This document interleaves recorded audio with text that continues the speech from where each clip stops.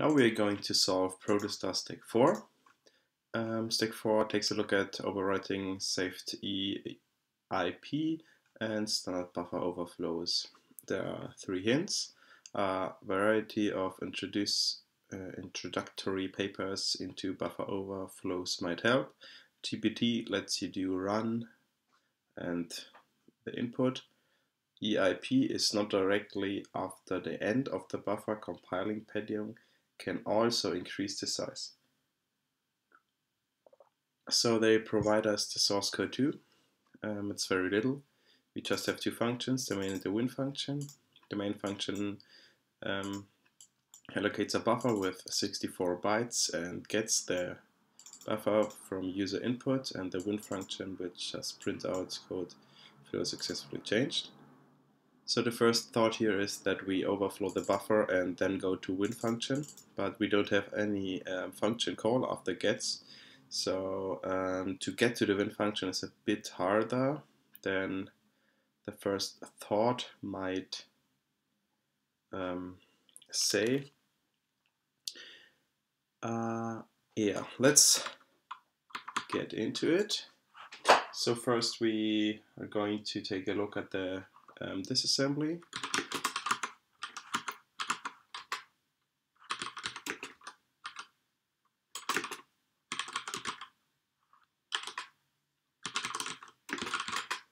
So we can see we push the EBP, we move EBP to SEP to EBP, we AND it, logical AND it with stack pointer and so on, and at the last step we have a return. So we don't see the return here, but every function has to return, or the main function has to return, otherwise the program will never end. So we're going to break here first.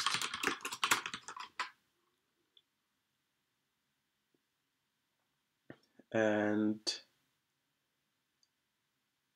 now let's think about it first. We can run it now. Cannot execute. Okay, that's a problem from my side. I have to did something quick. So it should export. So let's do it again. Break here. Run the program, so now it's running. So the problem here was that I overwrote shell, and he tried to execute something. So we input ASDF and hit the breakpoint. So let's first continue, and we are executing with some code.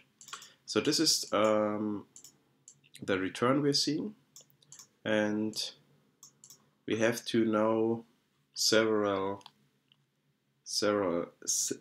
things to solve this problem. First, we need to get the address of the win function. How do we do it? We can run it. We can print out win, and there we have the address of our win function. What we do here is we will take exploit4.py. So we make an exploit script again. Address win function. Address win, it's enough, I think. Okay.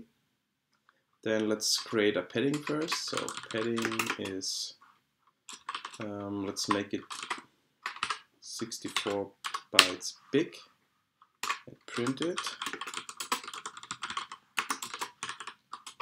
Let's save it, or let's quit it for. And we are going to Python exploit4 py and txt.4. txt4 is our file, and we can direct it into the script. So let's run it. Oh no, let's run it with this script. Yes, we want to restart. So we hit a breakpoint. Let's delete our breakpoint first. Delete the breakpoints, yes, and we will break this function. So then we are going to run it again, yes, and now we hit the breakpoint. So at first we, at the second point, or the second information we need is we want to overwrite the return address with the address of the win function. So we need the address of return. How do we do it? We can print out the base pointer. So we see two values here. Let me think. The first value is the EBP, the saved EBP, and the second value is the saved, or is the address of the return function. So we have this now. Now we have to find this address on the stack to verify how big our padding should be, because the padding of 64 is not enough, as they tell you here too. EIP is not directly after the end of the buffer, so compiler padding and so on may increase the size. So what we do now is we print out some addresses of the stack, ESP, the stack, and we're going to look for this address. There we see our padding 41s until this point. Then we have some other stuff, and there is the address of our return. So let's check it. So the offset the padding starts here. Padding starts there and ends right there, and then we need the offset to this location. This location is 04812, so it's sets this here, but not with the 0, with a C. Then we can calculate the difference. Use a calculator for this. So this is